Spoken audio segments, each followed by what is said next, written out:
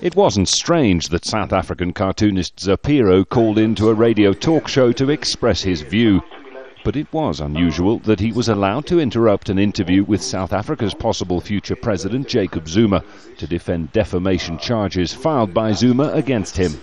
I am doing exactly what journalists and what cartoonists and what satirists do in democratic societies, and I would like to see Mr. Zuma show, Mr. Zuma, I'm speaking to you really, I really would like to see you show the kind of commitment to freedom of expression.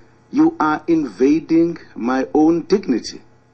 And you can't be right. You may have your own understanding, and I'll take you, that's why I'm taking you on. Zuma is suing Zaphiro for a cartoon published in the Sunday Times newspaper in September. The cartoon depicts Mr. Zuma preparing to rape a woman who represents the justice system. It appeared as Mr. Zuma faced a corruption trial in which he was later acquitted. In 2006, the then deputy president of the ruling ANC was also tried and acquitted on rape charges. The suit for damages to Zuma's reputation and dignity amounts to $700,000. It is the 14th piece of litigation Mr. Zuma has brought against the media since his rape trial in 2006. That Jacob Zuma is being quite so litigious against the media has led some to question his commitment to a free press. If we look at the bigger picture, it's the statements Zuma has made about the media, about cartoonists, etc. It's statements he and others in the ANC have made about the judiciary.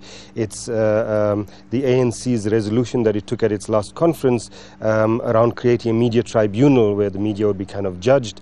And it's the attempt by various sections within the ANC to control the public broadcaster. When we put all of this together, there's a kind of pattern emerging. Well, this is the latest offering by the cartoonist Zaphiro in the South African Mail and Guardian newspaper. The cartoon refers to a recent incident in Baghdad in which an Iraqi journalist threw a shoe at the American president. Well, the Iraqi journalist in question attempted to exercise his freedom of expression and probably went too far. If and when the cartoonist Zaphiro and a host of other media outlets here in South Africa get their day in court, it may well be seen as a test of the boundaries of freedom of expression in this country under a possible future Jacob Zuma presidency. Jonah, Al Jazeera, Johannesburg.